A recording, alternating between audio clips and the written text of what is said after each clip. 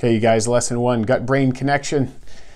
Hey there, ready to get in control of your mental fitness? Knowledge is power. Let's get you empowered and in command. But first, let's get some simple concepts down. Everyone knows the brain is top dog and is in charge of carrying out what it thinks is in the best interest of our body's survival. Now, the brain listens to the needs of the body and it makes decisions based on that information. It just so happens that there is a hotline, if you will, between the gut, the intestines, and the brain. This hotline is a long nerve called the vagus nerve, V-A-G-U-S. The vagus nerve stretches from the base of the skull all the way down to the intestines. This nerve stays very busy, as it's always relaying information back and forth between the brain and the very, very demanding intestines. Why are the intestines so demanding? The answer is because of the amount of responsibility they have to police carefully what comes in and out of the body. When things are good and the wall of the gut is strong and functioning perfectly to absorb healthy vitamins, healthy minerals, healthy nutrients, healthy fats, healthy proteins, healthy carbs, life is good.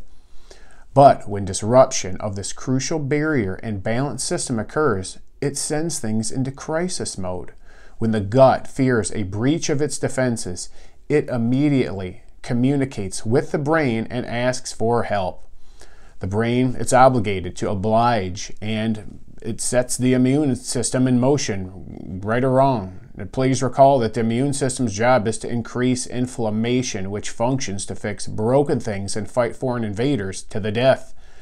In the interest of destroying invaders and disruptors, the immune system will unfortunately cause crowding, damage, and sometimes permanent problems to ordinary body tissues and systems. Just like in war, civilians are often the majority of casualties. The idea is to keep you alive no matter the cost. It is a survival mechanism with enormous consequences. So before we go any further, can you see what chronic, relentless inflammation from a disrupted gut can do? Pick any tissue, pick any organ, or pick any body system and imagine what chronic inflammation can do to it over time. Nothing good. So chronic inflammation is the initial cause of virtually all disease processes. Cancer, cardiovascular disease, diabetes, chronic pain, autoimmune disease, dementia, and more, they're all initiated by inflammation. Aren't you glad you now understand this? Knowledge truly is power. But let's go further. I want you to know that you can actually help your gut and your brain communicate better to calm things down. It's almost like couples therapy, and the lifeline of communication is the vagus nerve. By stimulating this critical line of communication, you can increase the tone and the output of this system. Attached to this lesson is a simple but powerful tool that you can use in order to see if you have any weak spots in your gut-brain connection. The cool thing is, you can actually do some simple exercises in order to supercharge this valuable system. Please open and have a look at the easy vagus nerve assessment and exercise document that's included in this module. Take some quiet time to carefully assess yourself. It is an easy concept. The exercise is the test. Anything you happen to fail or score low on is actually the simple exercise you should perform daily. It's literally that easy.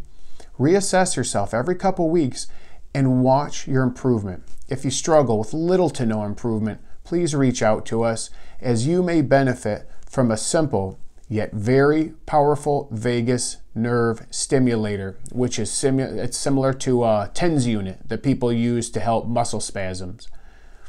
Getting the vagus nerve under control is a game changer for many people.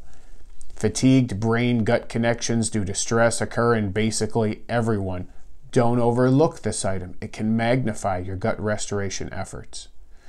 So you've come so far. You now know concepts about your body that many doctors do not, or they just ignore.